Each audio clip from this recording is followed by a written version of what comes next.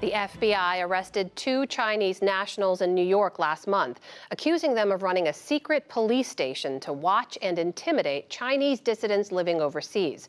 There are more than 100 of these stations around the world that researchers say Beijing uses to silence its critics.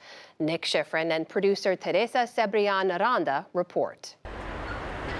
Nearly 6,000 miles from Beijing, on a quiet street in Madrid, a nondescript office claims to offer assistance for Chinese citizens. But the reality is more shadowy.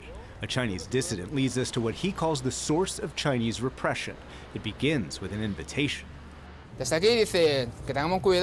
Here, it says we should be careful with telecommunications fraud, that if we receive a suspicious message, we should get in touch with the Chinese embassy. But Yuan Li says the only suspicious messages that he received came from Chinese authorities and were sent in order to silence. I am sure they did a systemic campaign against me, led by these Chinese associations. And now we know there are secret police stations hidden inside Chinese associations. When the pandemic began, he created a YouTube channel to expose what he calls the truth about the Chinese Communist Party. And he appears on far-right Spanish TV, what some call Spanish Fox News. I had a rebel opinion because I think everyone is a victim of Chinese communism. We have to hold the Chinese Communist Party accountable. It withheld information by censoring doctors who blew the whistle on COVID and threw journalists in jail. In response to that criticism, he says these posters circulated on Chinese social media calling for him to, quote, drink tea, that is, submit to interrogation by Chinese officials. He says he received death threats, and his family back in China was intimidated. My sister called and asked, "Brother, what did you do?" Because the police came to our house with many police vans. They came in and asked, "Where is Yuan Li? When is he coming back?" My mom was also arrested. She spent 3 days in jail. This association is in a residential neighborhood near Madrid's Chinatown. It was closed when we filmed, but inside, a photo of the Chinese county Qingtian, which is in the office's name, the General Qingtianese Association in Spain. International researchers say in 2021, the association worked with Chinese mainland police to question a Chinese entrepreneur, as seen in this video posted by Chinese officials. Beijing says he was, quote, persuaded to return to China to face charges. Somos dissidentes, somos muchos en Madrid. There are many dissidents in Madrid, and many of them ask me, what can we do to protect ourselves, for instance, in the case of an extradition? Because this could happen to any of us. The Chinese Communist Party controls all Chinese associations. The association website says its police stations, quote, protect the rights and interests of overseas Chinese. And Chinese state media says Qingtian launched police stations in 11 countries, including Spain.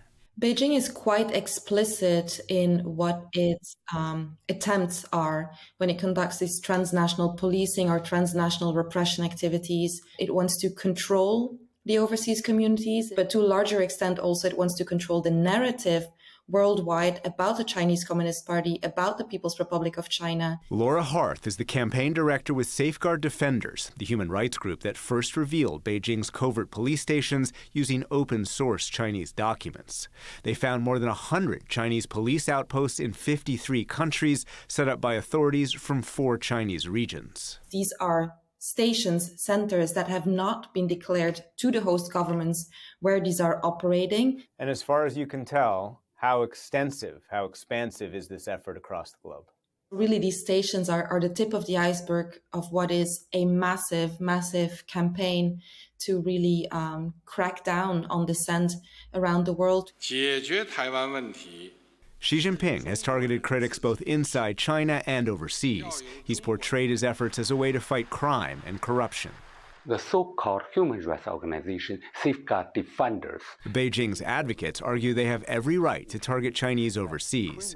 Hu Shijin is the former editor-in-chief of the Communist Party-aligned tabloid Global Times. Most countries have supported and cooperated with China's pursuit of fugitives.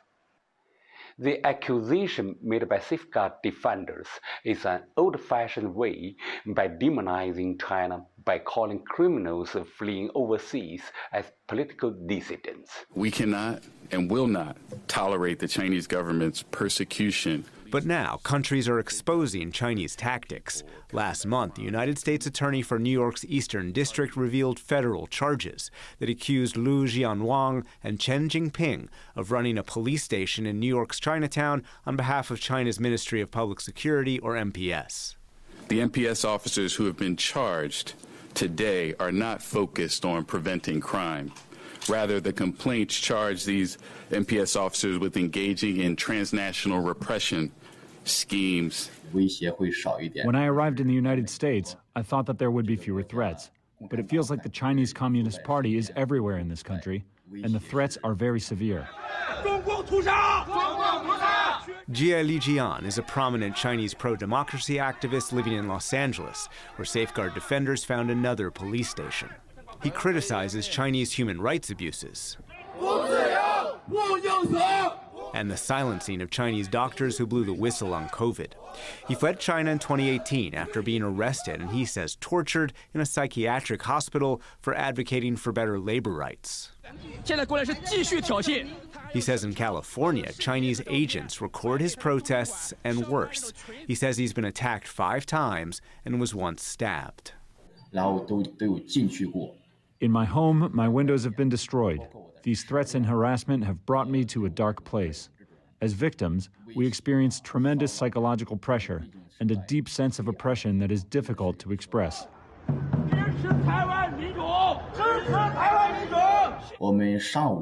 They work very efficiently.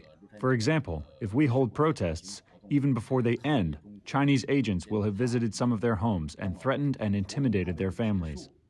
Senior FBI officials believe the same actors who physically intimidate also intimidate online. On Twitter, Jie received death threats. This message says, "I will shoot and kill Jie Lijian."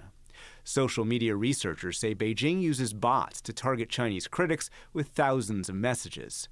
Last year, Google removed more than 50,000 accounts made by a Chinese influence operation. Researchers believe the same operation imitated safeguard defenders to try and conceal their reports.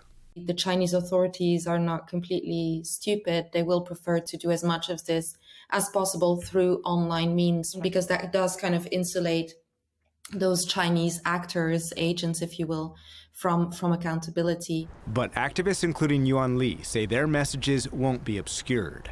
He says he hopes to build his own association that protects, not targets, dissidents. I can no longer take a step back. This is my face, and I hope this personal sacrifice that I made will be worth it. But even as countries crack down, activists know that Beijing is still watching. For the PBS NewsHour, I'm Nick Schifrin.